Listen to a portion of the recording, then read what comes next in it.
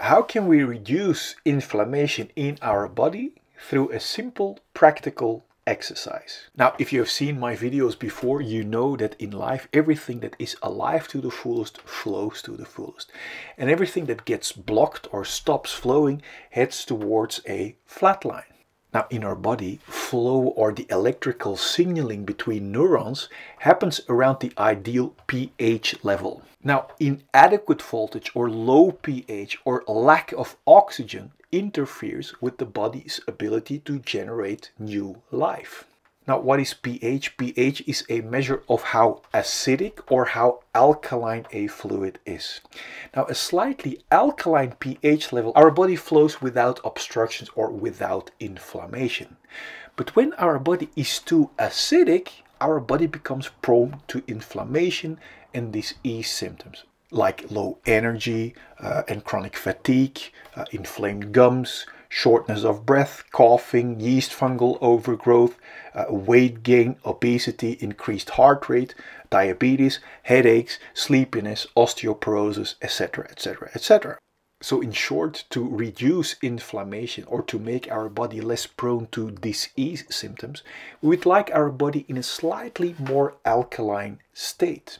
Now, the way that we breathe makes a lot of difference in our body being acidic or alkaline. Now, the deeper we breathe, the more alkalizing the effect on our body. Now, when we do not breathe in a deep manner or take shallow breath, more carbon dioxide is trapped in our blood, which makes our system highly acidic and more prone to disease. So how can we reduce inflammation, or how can we alkalize our body fast? Now we can do this by doing the following simple breathing exercise. Now put one hand on your tummy and one on your chest. Now when you inhale, your tummy should inflate, and when you exhale, the opposite should happen.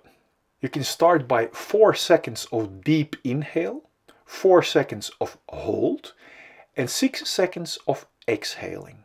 Now let's do this together. You can start by 4 seconds of deep inhale, 4 seconds of hold,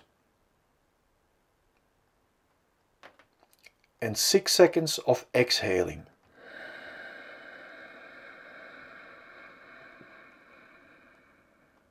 Now you can do this for 5 minutes a day to alkalize your body and to ensure our healthy flow state.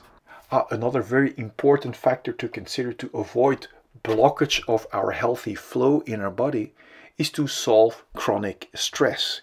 Because through chronic stress we literally cramp or block our body all the time, which also results into incoherent communication due to blockages, which can lead to inflammation and consequential disease symptoms. Now, to break free from chronic blockages, chronic stress, make sure to click here so I can send you the 4 complementary videos. Now enjoy your healthy flowing state from the very inside out. I will see you in the videos.